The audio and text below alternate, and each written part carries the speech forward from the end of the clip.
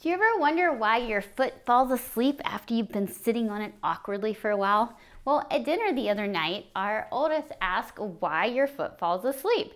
And she assumed that it was lack of blood, that you were compressing the blood.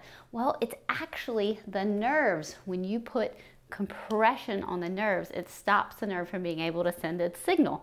And this causes a little bit of micro damage to the nerve. Don't worry, it's not something that can't be easily overcome rapidly and quickly. But it gives you that kind of heavy, kind of dead, numb feeling that then tingles back, and the tingles don't feel all that great. So that's that nerve coming back and resending signals. So the longer you hold the compression, the longer it's going to take for that nerve to come back. And so just in case somebody asks you, why does my foot fall asleep? Now you know it has to do with the nerves and it's not the blood.